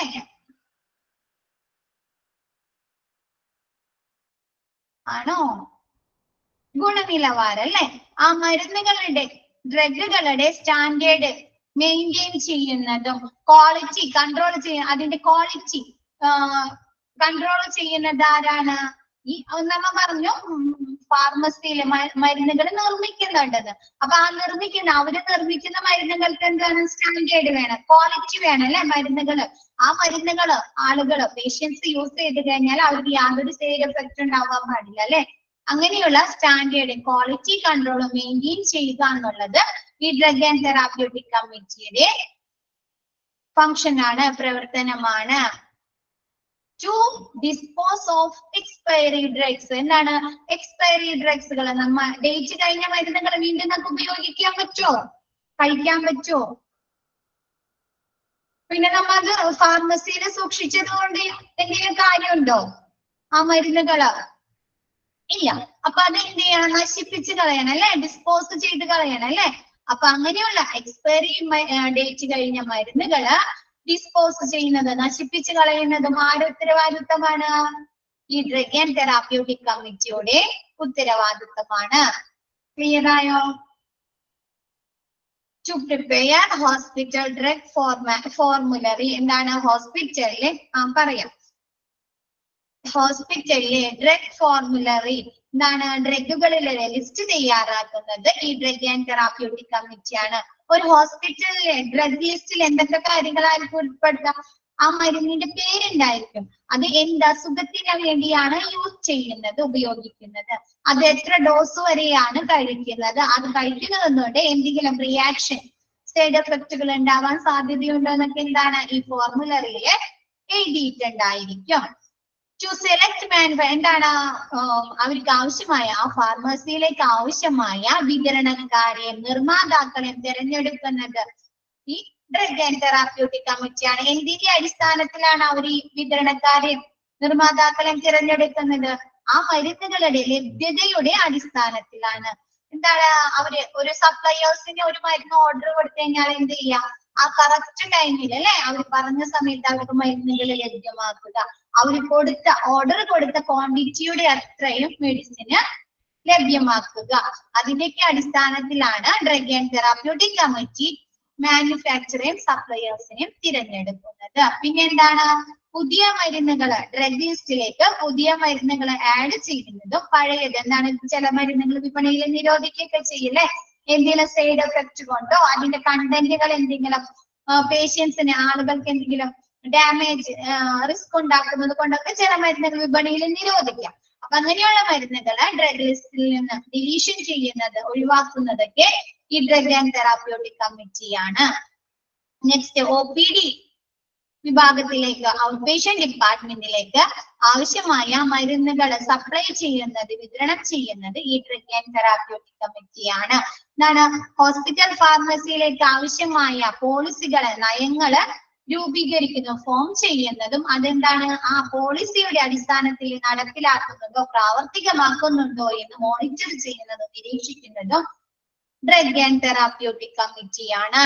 നെക്സ്റ്റ് എന്താണ് ബഡ്ജറ്റ് ഡിമാൻഡ് ഫോർ ഫാർമസി ഫാർമസിയിലെ എല്ലാ പ്രവർത്തനങ്ങൾക്കും ആവശ്യമായ ബഡ്ജറ്റ് ഡിമാൻഡ് ചെയ്യുന്നത് ബഡ്ജറ്റ് അനുവദിച്ചു കൊടുക്കുന്നത് ഡ്രഗ് ആൻഡ് തെറാപ്യൂട്ടിക് കമ്മിറ്റിയാണ്. ടു ഡെവലപ്പ് എന്താണ് ഡ്രഗ് ഇൻഫർമേഷൻ സിസ്റ്റം ഡെവലപ്പ് ചെയ്യുന്നത് തയ്യാറാക്കും എന്താണ് ഡ്രഗ് ഇൻഫർമേഷൻ സിസ്റ്റം എന്ന് പറഞ്ഞാൽ എല്ലാ ഓരോ മരുന്നുകളെ കുറിച്ചുള്ള വിവരങ്ങൾ അല്ലെ അപ്പൊ എന്താണ് ഒരു മരുന്ന് എടുത്തു കഴിഞ്ഞാൽ അതെന്തിനു വേണ്ടി യൂസ് ചെയ്യുന്നതാണ് അങ്ങനെയുള്ള വിവരങ്ങളൊക്കെ ഏത് അസുഖത്തിന് വേണ്ടി യൂസ് ചെയ്യുന്നതാണ് എന്നുള്ള കാര്യങ്ങളൊക്കെ ഡെവലപ്പ് ചെയ്യുന്നത് ഡ്രഗ് ആൻഡ് തെറാപ്യൂട്ടിക് കമ്മിറ്റിയാണ്.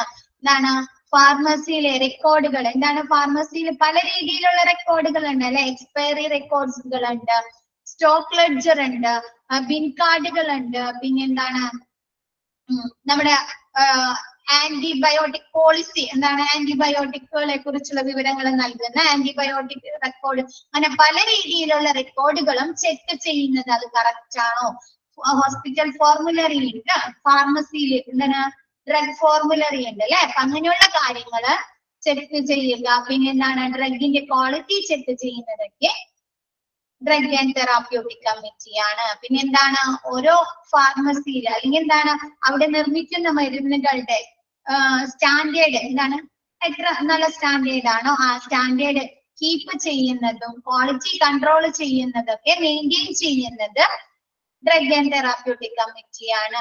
ടു ഡിസ്പോസ് ഓഫ് എക്സ്പയറി ആ സ്റ്റാൻഡേർഡ് ഒക്കെ കുറയ്ക്കാനല്ലേ ആ കറക്റ്റ് ലെവലിൽ വരുന്നല്ലേ അതല്ലെങ്കിൽ ചിലപ്പോ എന്ത് വെച്ചാ ആ മരുന്നുകൾ കഴിക്കുന്നതുകൊണ്ട് പേഷ്യൻസിനെ പ്രതീക്ഷിച്ച റിസൾട്ട് ഒന്നും കിട്ടില്ല അല്ലേ അവർ അസുഖങ്ങൾ മാറുകയോ ഒന്നും ചെയ്യില്ല അപ്പൊ അങ്ങനെയുള്ള സ്റ്റാൻഡേർഡ് മെയിൻറ്റെയിൻ ചെയ്യുന്നത് ക്വാളിറ്റി മെയിൻറ്റെയിൻ ചെയ്യുന്നതൊക്കെ ആരാണ് ഈ ഡ്രഗ് ആൻഡ് തെറാപ്യൂട്ടിക് കമ്മിറ്റിയാണ്.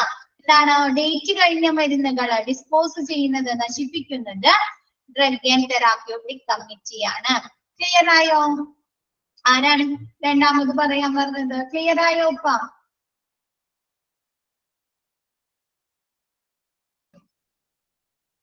ഓക്കെ നെക്സ്റ്റ് എടുത്തോട്ടെ answer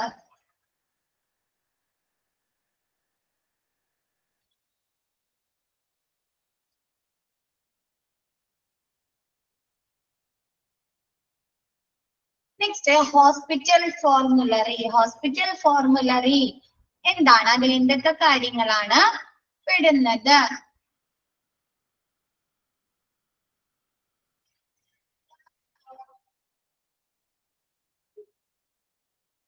No hospital pharmacy can perhaps stock every medication that its concerned doctor may want to prescribe for their patients who are hospitalized. ഒരു hospital ഫാർമസിയിലോ അവിടെയുള്ള എല്ലാ ഡോക്ടേഴ്സും എഴുതി കൊടുക്കുന്ന എല്ലാ മരുന്നുകളും സൂക്ഷിക്കുന്നതിനായിട്ട് സാധിക്കില്ല. ഇപ്പൊ നമുക്കറിയാലോ നമ്മളിപ്പോ ഒരു ഹോസ്പിറ്റലിൽ ഫാർമസിയിൽ ചെന്ന് കഴിഞ്ഞാല് ചില സമയത്ത് നമുക്ക് അവിടെ എഴുതി തന്നെ എല്ലാ മരുന്നുകളും കിട്ടാറുണ്ടോ അവർ എഴുതി തരുന്ന ആ ഡോക്ടർ പ്രിസ്ക്രിപ്ഷൻ കേസിൽ എഴുതി തരുന്ന എല്ലാ മരുന്നുകളും കിട്ടാറുണ്ടോ ഇല്ല അല്ലെ എന്താണ് ചില മരുന്നുകൾ അവർക്ക് അവിടെ സൂക്ഷിക്കാൻ പറ്റില്ല അല്ലെ എല്ലാ മരുന്നുകളും ലഭ്യമാക്കാൻ സാധിക്കണമെന്നില്ല. Clear ആയോ? No hospital pharmacy can perhaps stock every medication and that its concerned doctor may want to prescribe for their patients who are hospitalized.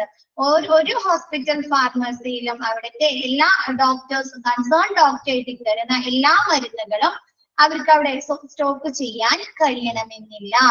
എന്താണ് നമ്മൾ ചില മരുന്നുകൾ പുറത്തുനിന്ന് മേടിക്കേണ്ടി വരും അല്ലെ, ഹോസ്പിറ്റലിന്റെ പുറത്തുനിന്ന് പോയി വാങ്ങിച്ചു കൊടുക്കേണ്ടി വരും.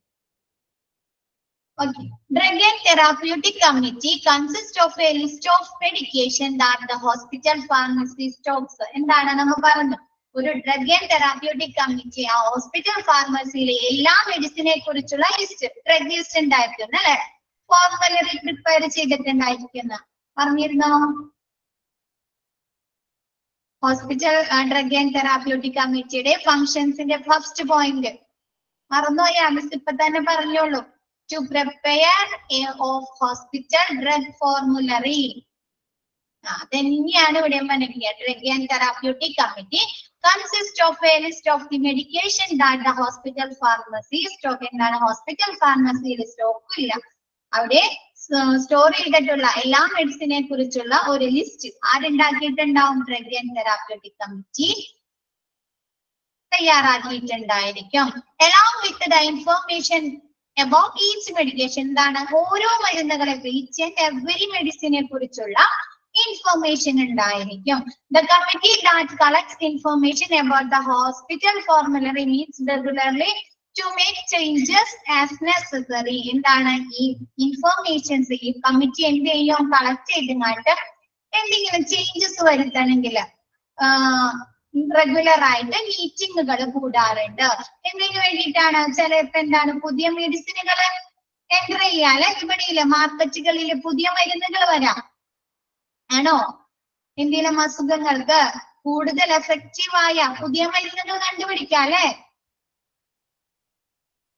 ആണോ? എന്താണ് ആണ്. അപ്പൊ പിന്നെ എന്താണ് പഴയ മരുന്നുകൾ ചിലപ്പോ നിരോധിക്കുകയൊക്കെ ചെയ്യാം.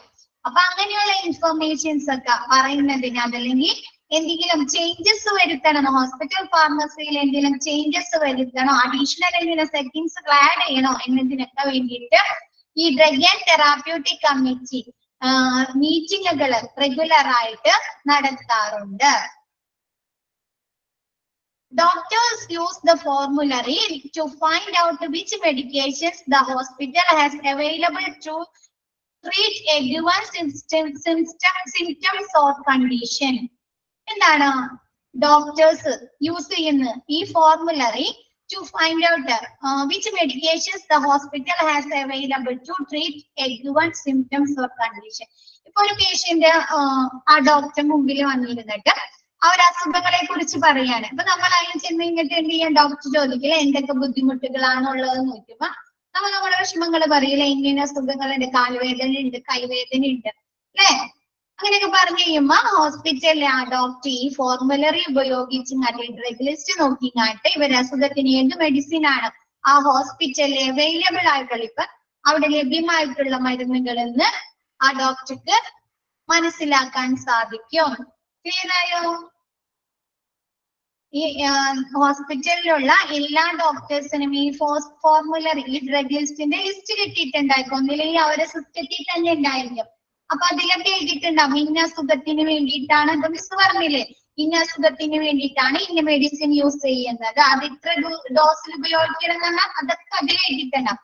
അപ്പൊ ആ ഡോക്ടർക്ക് അവര് ആ ഡ്രഗ് ലിസ്റ്റിൽ നോക്കി ഇങ്ങായിട്ട് ആ പേഷ്യന്റിന്റെ കണ്ടീഷൻ അല്ലെങ്കിൽ രോഗലക്ഷണങ്ങൾക്ക് എന്ത് മെഡിസിൻ ആണ് കൊടുക്കേണ്ടതെന്ന് ആ ഹോസ്പിറ്റലിൽ ലഭ്യമായിട്ടുള്ളതെന്ന് ആ ഫോർമുലറി നോക്കിക്കഴിഞ്ഞാല് അറിയാൻ സാധിക്കും. They also check in to ensure that they do not prescribe medication that can cause perilous interaction with other medications. എന്ത് ചെയ്യാൻ പറ്റും? ഇപ്പൊ ഒരു മെഡിസിന് വേറൊരു ഇപ്പൊ മിസ് കഴിഞ്ഞ ദിവസം പറഞ്ഞിരുന്നില്ലേ ഹോസ്റ്റൈൽ ഇഫക്റ്റ് ഡ്രഗ് ഇന്ററാക്ഷൻ, ഒരു മരുന്ന് മറ്റൊരു മരുന്നിന്റെ കൂടെ യൂസ് ചെയ്യുമ്പോൾ എന്തെങ്കിലും സൈഡ് എഫക്റ്റുകൾ റിയാക്ഷൻ ഉണ്ടാക്കാൻ സാധ്യതയുണ്ടെന്ന് അത് തന്നെയാണ് ഇതിലും പറഞ്ഞിട്ട്. എന്താണ് ഈ മെഡിസിൻ ഇപ്പൊ ഡോക്ടർ പ്രിസ്ക്രൈബ് ചെയ്തുന്ന മെഡിസിനുകൾ ഇവര് ചില ആളുകൾ എന്താണ് പേഷ്യൻസുകൾ സ്ഥിരമായി മരുന്നുകൾ കഴിക്കുന്ന ആളുകളായിരിക്കും അല്ലെ, എന്തെങ്കിലും അസുഖത്തിന് വേണ്ടിയിട്ട് സ്ഥിരമായി ഇപ്പൊ എന്താണ് ആൻജിയോ പ്ലാസ്റ്റി കഴിഞ്ഞ പേഷ്യൻസ് അല്ലെങ്കിൽ ഹാർട്ട് ഡിസീസ് ഉള്ള പേഷ്യൻസ് ഒക്കെ എന്താണ് അവർക്ക് സ്ഥിരമായി മരുന്ന് കഴിക്കണം അല്ലെ, അല്ലെങ്കിൽ ബി.പി ഉള്ള പേഷ്യൻസ് ഷുഗർ ഉള്ള പേഷ്യൻസിനൊക്കെ എന്താണ് അവര് ലൈഫ് ലോങ് മരുന്ന് കഴിക്കേണ്ടി വരും അല്ലെ. ആണോ? ആണോ? എന്താ ഒന്നും പറയാത്തെ? ആണ്. അപ്പൊ പെരിലസ് മീൻസ് എന്ന് പറഞ്ഞാല് ഇന്ററാക്ഷൻ, അവർ തമ്മിൽ ഒന്നിച്ച് യൂസ് ചെയ്യുമ്പോ എന്തെങ്കിലും റിയാക്ഷൻ ഉണ്ടാക്കാൻ സാധ്യതയുണ്ട്, അപകടങ്ങള്, ഡേഞ്ചർ. അപ്പൊ എന്താണ് ഓൾസോ ഈ ഡോക്ടർക്ക് ഈ ഹോസ്പിറ്റൽ ഫോർമുലറി ചെക്ക് ചെയ്തെങ്ങാണ്ട് അവർ ഉപയോഗിക്കുന്ന മെഡിസിൻ അല്ലെങ്കിൽ ഈ ഡോക്ടർ പ്രിസ്ക്രൈബ് ചെയ്തിരുന്ന മെഡിസിനുകള് ഇവർ ഉപയോഗിക്കുന്ന മരുന്നുകളോടൊപ്പം കഴിച്ചു കഴിഞ്ഞാൽ എന്തെങ്കിലും ഡേഞ്ചറസ്, എന്തെങ്കിലും അപകടങ്ങൾ ഉണ്ടാക്കാൻ സാധ്യതയുണ്ടോ എന്ന് മനസ്സിലാക്കാൻ സാധിക്കും. ക്ലിയർ ആയോ? ഹോസ്പിറ്റൽ ഫോർമുലറി നോക്കിക്കഴിഞ്ഞിട്ട് ആ ഡോക്ടറിന്റെ മുമ്പിൽ വന്നിരിക്കുന്ന പേഷ്യൻസിന്റെ അസുഖത്തിന് ഏത് മരുന്നാണ് കൊടുക്കുന്നതെന്ന് ആ ഹോസ്പിറ്റലിൽ ലഭ്യമായിട്ടുണ്ട് ഉള്ളതെന്ന് മനസ്സിലാക്കാൻ സാധിക്കും. കൂടാതെ എന്താണ് ഹോസ്പിറ്റൽ ഫോർമുലറി നോക്കിക്കഴിഞ്ഞാല് ഡോക്ടർക്ക് ആ പേഷ്യന്റ് കഴിക്കുന്ന മരുന്നിനോടൊപ്പം ഈ ഡോക്ടർ പ്രിസ്ക്രൈബ് ചെയ്തുന്ന മരുന്ന് കഴിച്ചു കഴിഞ്ഞാൽ എന്തെങ്കിലും ഡേഞ്ചറസ് ആയിട്ട് എന്തെങ്കിലും അപകടങ്ങൾ ഉണ്ടാക്കാൻ സാധ്യതയുണ്ടോ എന്നും അറിയാൻ സാധിക്കുന്നു.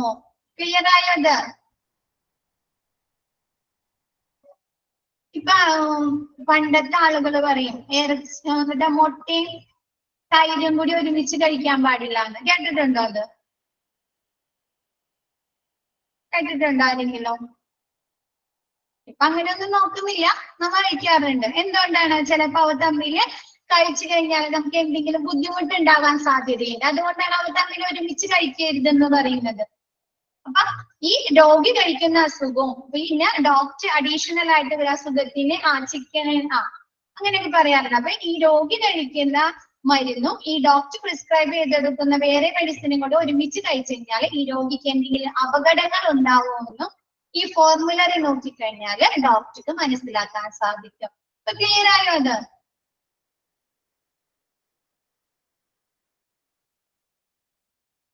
ക്ലിയർ ആയോ?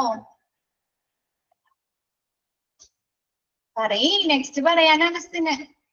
ക്ലിയർ ആണെങ്കിൽ ക്ലിയർ ആയിന്ന് പറയാം, മിസ് ഒന്നുകൂടി പറഞ്ഞുതരാം. ക്ലിയർ ആയോ? Okay. Next, the committee select medication based on effectiveness, their cost and the need for them at each particular hospital. ഈ committee, drug and therapeutic committee ഹോസ്പിറ്റലിലേക്ക് ആവശ്യമായ മെഡിസിനുകള് തിരഞ്ഞെടുക്കുന്നത് എന്തിന്റെ അടിസ്ഥാനത്തിലാണ്? എഫക്റ്റീവ്നെസ്, ആ മരുന്ന് കഴിച്ചത് കൊണ്ട് ആ രോഗിക്ക് കുറയുന്നുണ്ട്, ആശ്വാസം ലഭിക്കുന്നുണ്ട് എന്നതിന്റെ അടിസ്ഥാനത്തില്. മരുന്നിന്റെ കോസ്റ്റ്, വിലയുടെ അടിസ്ഥാനം എന്താണ്? ഭയങ്കര വിലയായിട്ട് ഒരു മരുന്ന് മേടിക്കാൻ ആയിക്കഴിഞ്ഞാൽ ഒരു മെഡിസിൻ വാങ്ങോ? ഏത് സപ്ലയേഴ്സിന്റെ അടുത്ത് നിന്നാണോ ക്വാളിറ്റി കൂടുതലുള്ള കോസ്റ്റ് കുറഞ്ഞ മെഡിസിൻ അല്ലേ സെലക്ട് ചെയ്യുള്ളൂ? ആണോ? ആണ്. അപ്പൊ അതിന്റെ കോസ്റ്റിന്റെ, വിലയുടെ അടിസ്ഥാനത്തില് next and the need for them at each particular hospital, ആ മെഡിസിൻ ആ ഹോസ്പിറ്റലിലേക്ക് ആവശ്യമുണ്ടോ, ആവശ്യമുണ്ടോ എന്നതിന്റെ അടിസ്ഥാനത്തില്.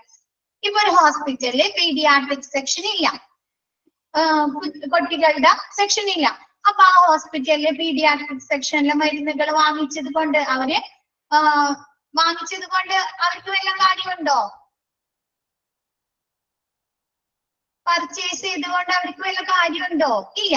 അപ്പൊ അതിന്റെയൊക്കെ അടിസ്ഥാനത്തിലാണ് ആ ഹോസ്പിറ്റൽ ഫാർമസിയില് ഈ drug and therapeutic committee മെഡിസിനുകൾ select ചെയ്യുന്നത്. ക്ലിയർ ആയോ?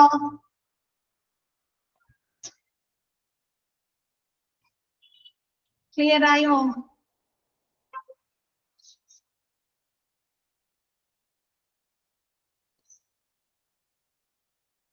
മിസ് എടുത്തത് എടുത്ത ഭാഗങ്ങൾ ക്ലിയർ ആണോ എല്ലാവർക്കും? ഓക്കെ. അപ്പൊ മിസ് നെക്സ്റ്റ് സെക്ഷൻ ഇനി നെക്സ്റ്റ് ക്ലാസ്സിൽ എടുക്കാം കേട്ടോ. Okay, thank you all. Thank you, Miss. Miss പറഞ്ഞോ. അതെ, കഴിഞ്ഞ ദിവസം മോക്ക് ടെസ്റ്റിൽ ഒരു ക്വസ്റ്റ്യൻസ് ഉണ്ടായിരുന്നു. Hospital pharmacy distributed medicines to wards, out patient, പിന്നെ A and B ആയിരുന്നു. അപ്പൊ അതില് നമ്മള് A and B കറക്റ്റ് ചെയ്തപ്പോ അത് റോങ് ആൻസർ ആയിട്ടാണ് വന്നത്. അവര് കൊടുത്തിരുന്നത് മിസ് നോക്കട്ടെ ട്ടാ. അത് ടെക്നിക്കൽ എന്തെങ്കിലും ഇഷ്യൂസ് ആയിരിക്കും. മിസ് നോക്കട്ടെ. ആ നമ്മുടെ നോട്ടിനകത്ത് രണ്ടും ഉണ്ട്.